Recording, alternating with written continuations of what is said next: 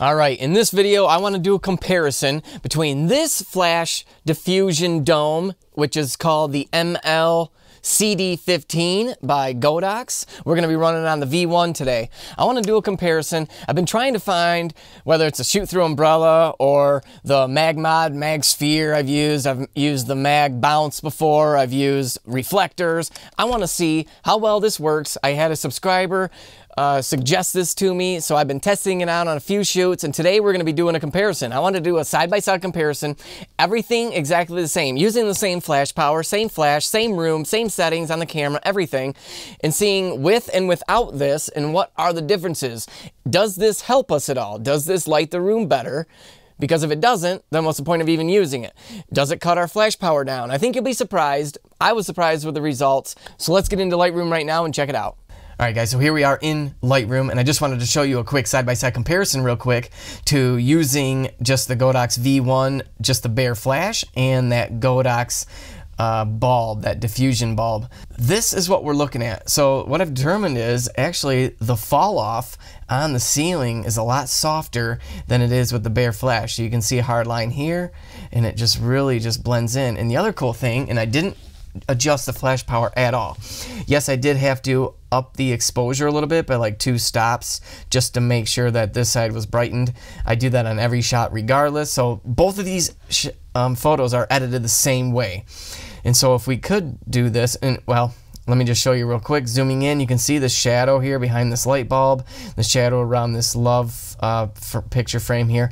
And notice with the bulb, it's actually harsher shadow. So it's not actually softer light as far as like reducing your shadows, but considering that it does have a nicer spread, let's just go ahead and reset this one, and then we'll start that as 5, and I believe that I did it again. Which one is it? Yeah, this one will reset this one. So if we do a side-by-side comparison, yeah, this actually lightens up the room more, I think. You know, straight out of camera. I mean, we're getting more of a spread. We're getting, it's not softer light per se, but that's okay. We could fix that later in post with our flash pop above the camera. So that's what I want to do. We are going to edit the image. I'm going to show you. This is our flash pop above the camera. I'm just going to copy these settings. And then we did, let's see, what is this one? Yeah, this is the flash pop above the camera right here. So actually I want to copy these settings. Star that as 5. This is the left frame. And this is the right side, which I already have the settings. And then this is the far room there. I just went in there and popped a flash, and I'm actually going to drop this one to 0 so we don't get that confused. And let's bring all our 5-star images into Photoshop, which I believe this is the ambient layer. Alright, so once all your layers are in Photoshop, make sure you have the top layer selected. We're going to click on the bottom one by holding down Shift. So we select them all, come up here to Edit, Auto Align Layers, and then hit OK, just in case anything shifted. Now again, when you're watching this, you're thinking, man, this seems like a lot of steps. It seems like it's taking too long for your average flambient shot. Well, it actually doesn't. Just me explaining everything and having to go through all this process seems like it takes longer. But once you get the hang of this, I mean, it is whip, whip, whip. And again, you don't even have to do this many shots in every single room. Just rooms that you feel that you need it. Listen, it's probably better to have more than you need. A lot of times you will be able to just deal with the flash shot, you know, above the camera and your ambient layer. Typically, that's, you know, a lot of your rooms, that's all you're going to need. It's the challenging rooms that I'm trying to teach you on how to master. Because remember, if you're not being able to do the challenging rooms, then what's the point of even hiring you? From a realtor standpoint, to be able to do these challenging rooms. A lot of times the realtors will hire you because, you know, there's not enough natural light where they can't use their cell phone, or it's just, you know, dark interiors. That's why I'm really trying to perfect that. But you always want to be just And again, on site, shooting this stuff, it doesn't take much longer. I just walked in the room and I just leave my flash power on half a power. And again, remember I showed you in Lightroom, these are 2 stops above. So it's not like you have to have tons of flash power.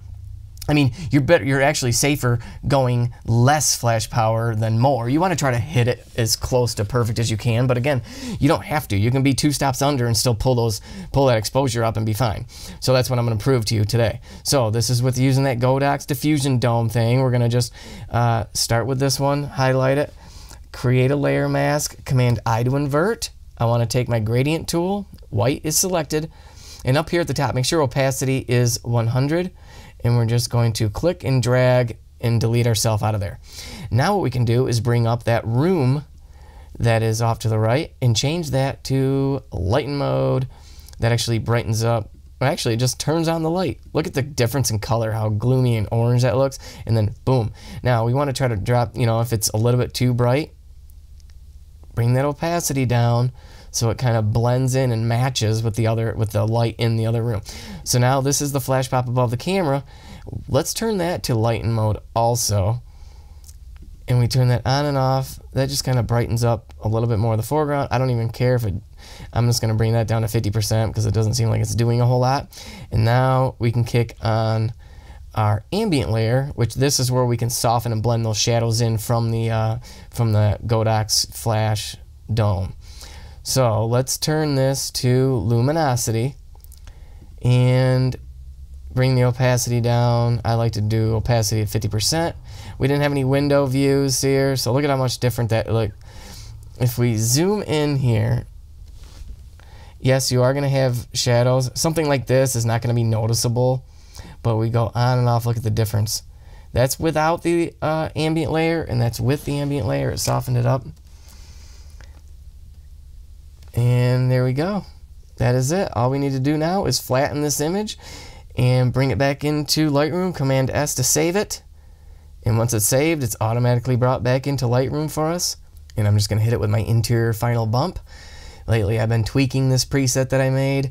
I'm going to bring the contrast down almost to 0, but I want to hold down Option and then slide my black slider until I get some of that black really popping through. That's showing what black is clipped and then let off.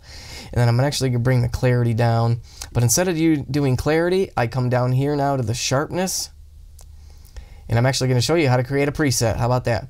So I just taken radius and detail up, and then you can hold down Option for your masking, and whatever's black is not being sharpened, whatever white is, and you can just decide for yourself what parts of the image you want crisp and sharp on the edges. And so watch this. I'm just going to come up here to preset, this little plus sign, create preset, and then I'm going to say interior final bump, and then we're going to call it 2. Everything is checked, and then hit create, and now it shows up right there. So that's it. All I have to do now is next time is just click on the interior final bump 2, and it'll do this for me. Pretty snazzy. All right, so I want to show you one more example. We're not going to go run through the whole editing, but I want to show you, I think it was, yeah, this image right here. So we had a lot of different, we had tungsten lighting. This chandelier actually had like a 5,000 Kelvin lighting, and then 2 that were a little warmer. Lights on in this one, lights on in this one.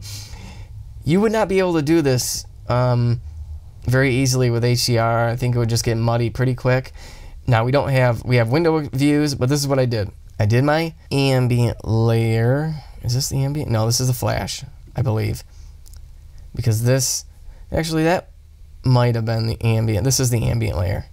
And then we did a flash pop above the camera to tone down those lights. We could have even hit that bring those highlights down even more.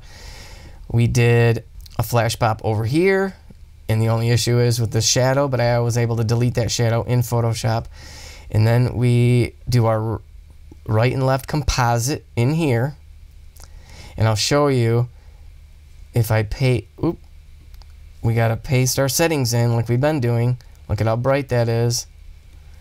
Again, what are we at? 2 stops over? Doesn't matter. Let's bring that down even more. Like say right there is good. So we're 1.5 stops underexposed on site, but it doesn't matter. Paste that in, because remember, if it was overexposed and we were clipping highlights, it wouldn't work. And then this one is the far kitchen, I believe, and we could have brought those highlights down more. What's this one? This one is that room over there, and again we could have brought those highlights down a little bit more, and that was it. And so we brought all those into Photoshop and we merged them into that image. And notice that shadow up here, I was able to delete it in Photoshop. Sometimes, you know, that happens, but look at the balance. Look at how clean that looks. So, all right, leave me a comment if you have any questions, and give me a thumbs up and hit that subscribe button, guys. Tutorials are coming out all the time. Thanks for watching.